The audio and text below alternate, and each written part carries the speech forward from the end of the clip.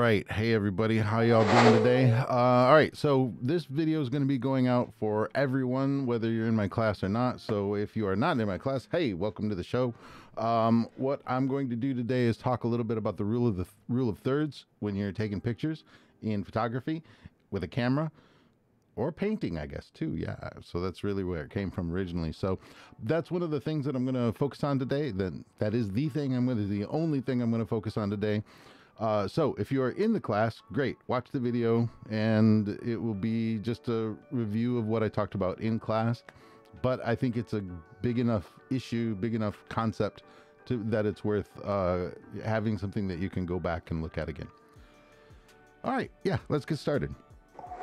So what we're going to do is a short overview, pretty short overview of what the rule of thirds is. So let's take a look. This is a playground. Yay. And if you look at the picture here, right, the blue climbing thing, whatever that is the main pole is at roughly 1/3 of the way into the picture, roughly. And you can see the rest of the playground around in the back. So I took this picture the other day. I'm all right with it. It's pretty good, pretty decent. But it gives you an example of what happens with the rule of thirds, or how rule of thirds kind of works. The main thing to remember is the rule of thirds is a place to start when you're taking pictures. So a lot of times when you first start taking pictures, you just point the camera at something and then start clicking the button, and that's fine, and you can get some okay pictures that way. But if you use the rule of thirds, that way you can start to think about what's actually happening in the picture. What are the people who are looking at the picture going to start thinking about? And it also helps put your subject in context. So this one is a pretty small picture, but still there's some interesting things going on here, right? So we got the orange reflector there, and it's the main thing that your eye is drawn to in the picture. It's on that rule of thirds line and roughly between the middle two lines. But what's going on with that post in the background, right? So it's a little out of focus, and that's fine. And that was the choice. But it gives you the reason this reflector is there, because looks like a car hit that at some point. And so you can start to make a story and start to think a little bit about what's going on in this neighborhood, right? So it's interesting. It adds context to the larger scene. Why is that post there with the reflector on it? Because that big wall would do bad things to a car, right? But the biggest thing to remember about the rule of thirds is it's just a place to start. It's not the end. So you need to think about that as a way to begin to take pictures that have some meaning and some depth to them, right? The rule of thirds in general is you take the photograph that you're going to have and you divide it into thirds. One space on the left, one in the middle, one on the right, one on the top, one in the middle, one on the bottom.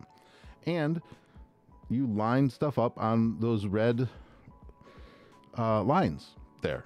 And you use that as a basis to compose, to put all the stuff in your picture that you want to keep in your picture, right? So by putting the subject of the photo on one of the third lines, it's one of those third lines, it's going to give the subject more context in the world, so you can see more about what's happening around whatever it is that you're taking the picture of. Usually put the subject or the photo on one of the third lines, either this way or this way, depending. One of the horizontal lines usually is going to be used for the horizon, so where the sky and the land meet. Now, an exception to this is in symmetry, but that's going to be a different video, and those lines are going to be in the middle. But these allow to get you a little bit more sky or a little bit more land, and again, puts everything a little bit more in context in the world, right? So, and where those lines meet, that's usually where I put my eyes, right? So if I have a subject who's looking at the camera, I like to put my eyes and the bilateral line in the middle, and that intersection ends up like right on the bridge of their nose ish.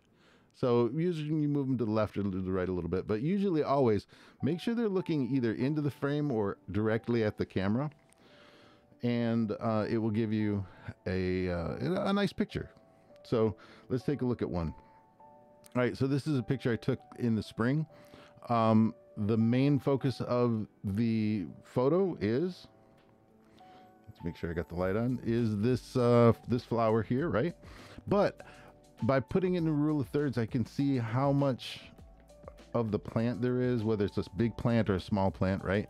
And it also puts it in context in the rest of the world. This is a house and some bars on the windows, bars on the windows, yeah.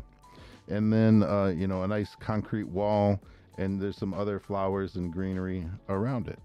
But it puts it into perspective, right? And so if we look at this, go here, and here, and here, and here. So you can kind of get a good idea of how I framed this with the rule of thirds in mind. You do not always have to follow the rule of thirds. You don't always follow the rule of thirds because it's less of a rule than it is a guideline, but it's a good place for people to start. And when you start thinking about it that way, it gives you a place to expand. When you break the rule of thirds, you're doing it for a reason, right? And so when you use the rule of thirds, you're doing it for a reason. And the more you think about how you have your photos set up, the better you're going to end up, the nicer picture you're going to end up with, more interesting picture you're going to end up with. All right, let's get rid of these lines and move on to the next one. So I took a drive out to Shigaraki the other day, and this one also is using rule of thirds. So we got the car here. That's going to be my main subject, but it's kind of fighting with the big tanuki laying down in the background there. So let's take a look at what I did here. Where is this at? It's going to be about here and about here and roughly in here. Roughly. I mean, I've got to do it freehand. So, all right. So what do we got?